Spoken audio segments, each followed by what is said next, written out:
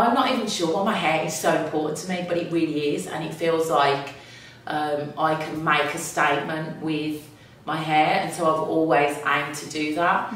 And it feels like it gives me a sense of pride if I'm rocking a really cool hairstyle. A very particular part about being a black person is our hair, and particularly being a black woman. About our hair and how we kept our hair, it was so important to us because it was ours. It was a big thing that we were in control of. No one else was in control of it. One of my early memories was my hair being described as good hair. And I think, you know, there's a whole lot of stuff related to this description of having good hair. But particularly my hair was very, very long, and it was quite fine, which is quite unusual for black hair. That's what I remember. My mum always being very proud of the fact that she had this daughter with long, good hair. Yeah. Well, I liked to have my hair when I was younger in the kind of turnover roll style, which was like a 1940s style. So, growing up, my mum did my hair. I never ever went to hairdressers. I had no experience of hairdressing until I was probably about 20. Wow. Yeah, my mum always did my hair for me. My hair was always ready for school. A particular hairstyle I remember is almost like it reminds me of my culture. So that's my culture. So my family is from Ghana. And my mum would part my hair into different sections, and she get a piece of thread that you probably use for sewing, and use that to just wrap around my hair. And essentially the theory behind it is that it stretches your hair, so it helps to elongate your hair, just make your hair longer, and that would maintain my hair for the whole week. I started doing my own hair at 10 years old, believe it or not. My mum was pregnant with my youngest sister, Sasha, and throughout her pregnancy she was just super sick. Like, she couldn't do anything for me and my other sister, Shantae. So that's when I first started doing my own hair, and then I was also doing my younger sister's hair as well. And I guess I was single plaiting it, something like this, but on my own hair. And then I was doing Shantae's hair as well, and I just started doing my own hair, single plaiting it and cane rowing. And when I would finish, I would look in the mirror and be like, oh, this is really nice. But this salon popped up in the centre of Birmingham, and the branding was incredible. It just looked like this fantastic place. And at the time, so this was in the 80s, and jerry curls had just become cool. And I was desperate to get a jerry curl. So I asked my mum if I could have a perm, a curly perm as we called it, and excitedly went into the salon, and I had at the time a picture of Michael Jackson with a curly perm hair style, and showed it to the hairdresser and said, I want my hair like this. And the hairdresser was like, is your mum okay about this? And I used to just copy Jen with the turnover. But also I used to also like the two cane rows as well. Since primary school, I've always loved to have it in an afro. That's been something that I've always just loved, looking at like celebrities and like people like Diana Ross, and I really just love to have my hair out. At first I used the straight hair. At first I used the hot comb then I used put plait, and then when I got then I used the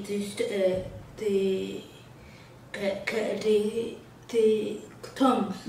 I mean, I remember my mum used to mix castor oil in with Vaseline for our hair, and before a whole host of these products came out, that was something that my mum used to do, and I used to love my mum combing my hair and sitting in between her legs while she did that, and you know, and I really felt quite sad when she stopped doing her hair, because her fingers became quite arthritic and it was quite painful for her.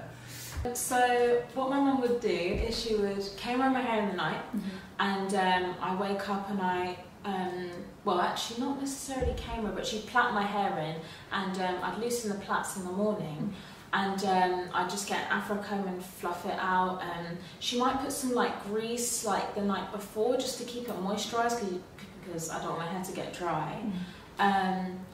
And yeah, I wake up, I get the Afro comb and I just shape it to, you know, because I suppose there's like a different shape. Like, I think some people think there's like one Afro shape, but like it depends on your hair texture and the way that you want it to look on the day. So yeah, I've changed my look so many times that I can't even keep up with my own hair. But I'm actually, so the look that I've got at the moment, I've had for a couple of years. And as I said, I'm trying to like get some height in the high top. And what happens with hairstyles is they all come back around. So this is like an original kind of kid and play 90s fro, fresh prints. And I'm just adding a bit of a touch with the bleach effect. So we had, in school, we had our hair in 2 cane rows, or 2 cane rows and a sort of a turnover at the front, afro hairstyle, put your hair in a ponytail. It was endless. And then I started, and then I did this type of. Firstly, I used I did ribbon, then I did camel. But at first, they had to persuade Mummy because she said, "Oh no, you can't use ribbon." And then my carrot, she's not, she's grown up, so it's not on your head, so let her do ribbon. A lot of the time, I mean, probably throughout my life, I've had my hair in braids actually, because it was convenient and I could kind of like put it in easy styles and I wouldn't have to worry about it so much when I wake up. I remember trying the hairnet style, which was very popular at the time when I was about 13 or 14, and you'd wear this hairnet, put your hair away, and you'd have a sort of like twist at the front. Very much sort of 1940s hairstyle actually.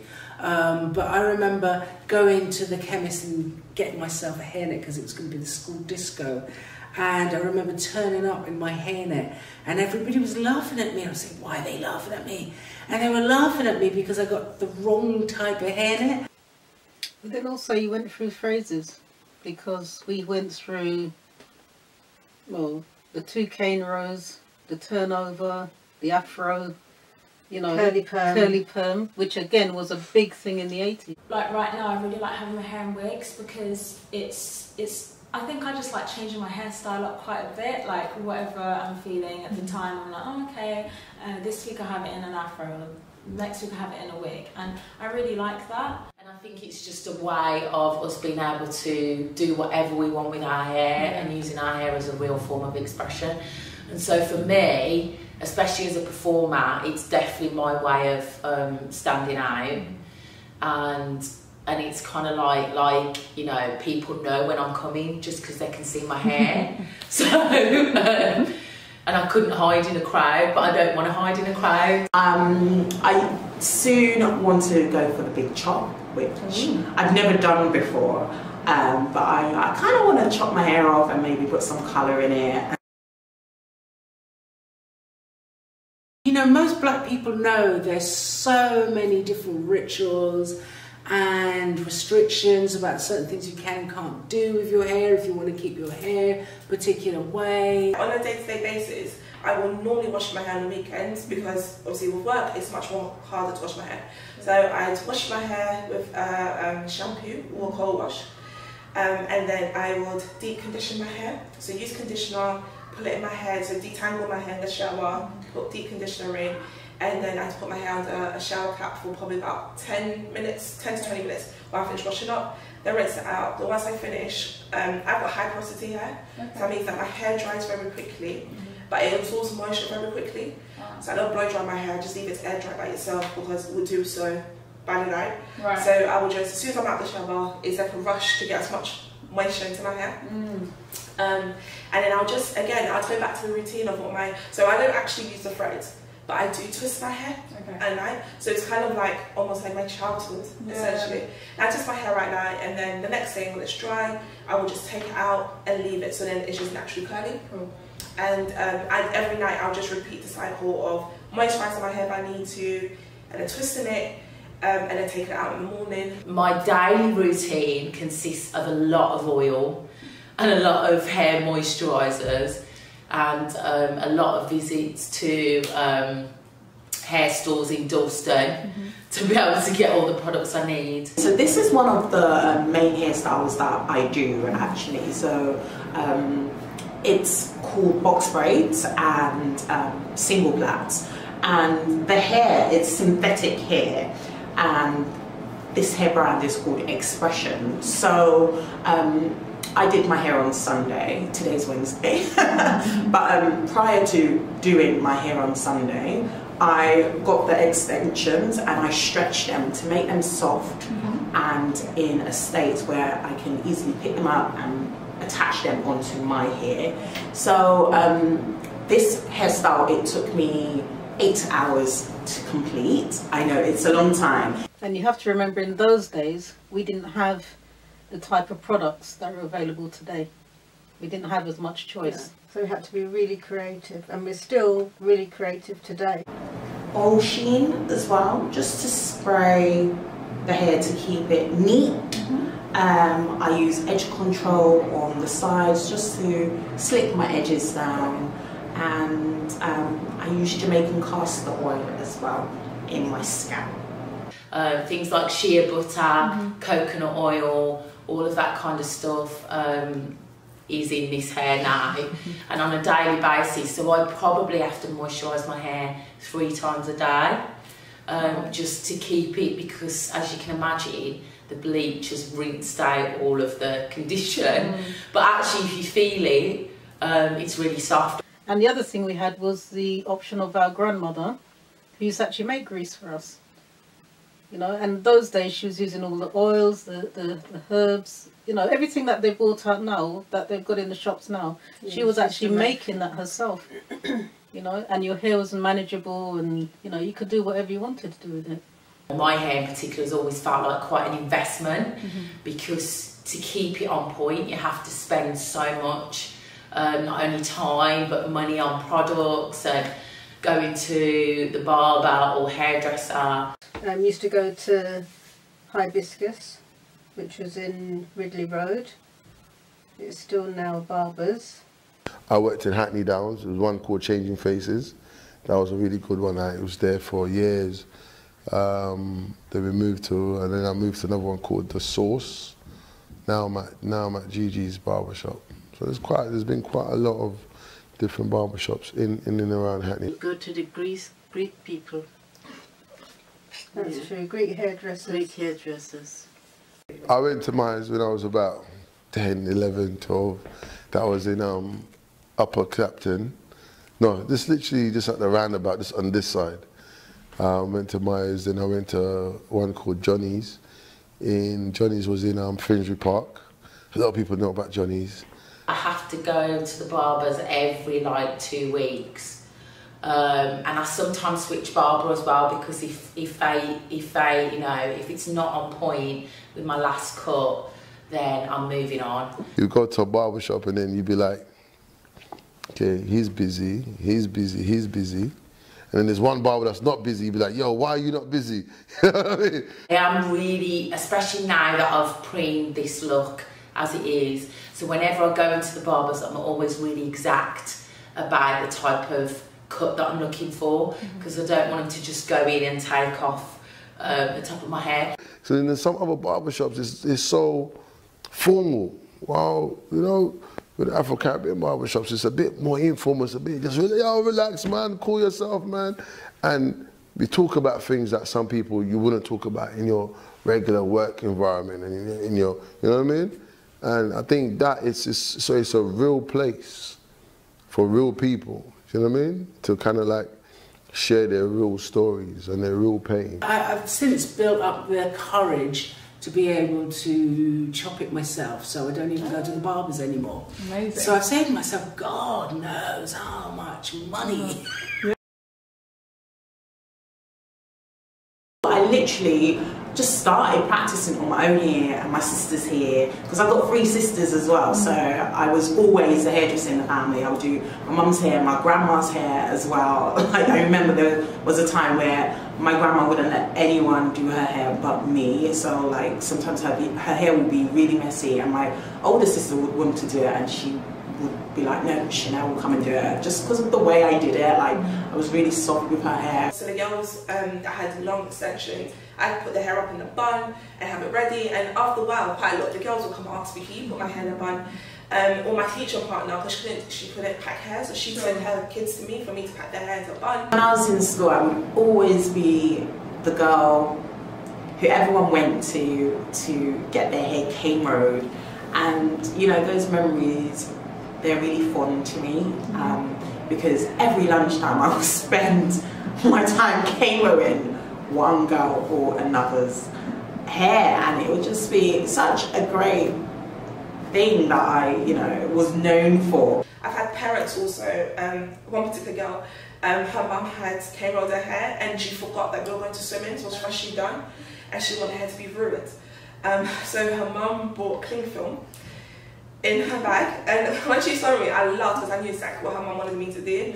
So I had to wrap her hair in cling film, just so it'd be somewhat protected. It's funny actually, because earlier this year, I saw a girl who I used to go to school with, and she greeted me. She was like, my hairdresser. I was like, oh, that made me feel so special. She didn't even say, oh, hi Chanel. She was like, oh, my hairdresser. So it's just nice to know that, I don't know, they see me as some sort of go-to point for hair. Yeah. It must take up a lot of time though. You're already pretty busy. Do you know what? As a teacher. It takes, I don't mind doing it, because I see teaching as more than just teaching them academics. It's more about being a role model for them.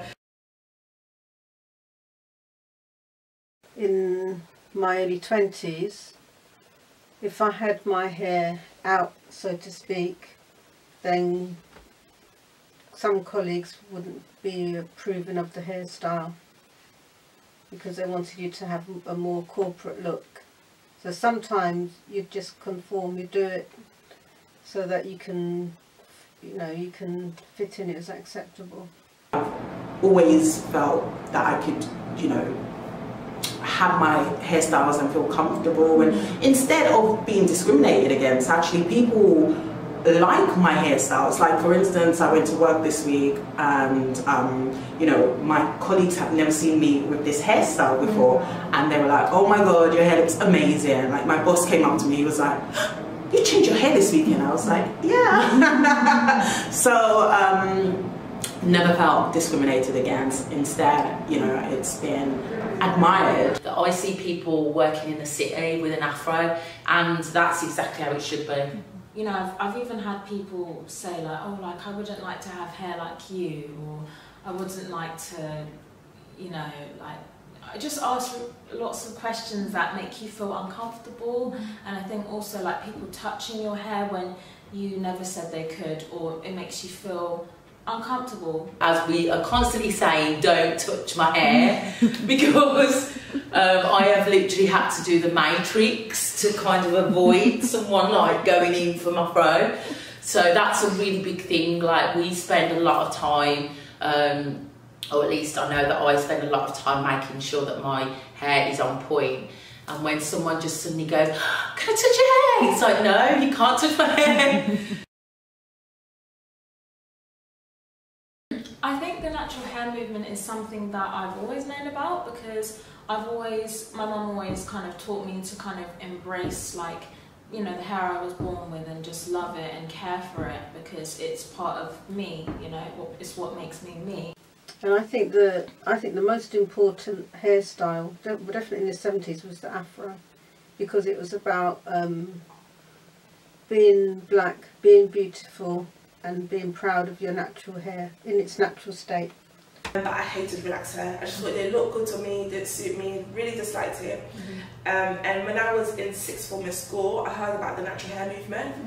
And so that's when I decided I wanted to go natural. So my last relaxer when I was 18. Okay. And ever since then, I've just been natural. I remember in the 90s, this new perm had come out. We were getting away from the sort of wet look phase, and curly perms of the 80s and early 90s. And I tried this new perm, and basically this woman put, because we'd have to have these chemicals put in our hair and left on for a while. Then you sit under these huge steaming machines, which were like great big helmets you sit under for ages.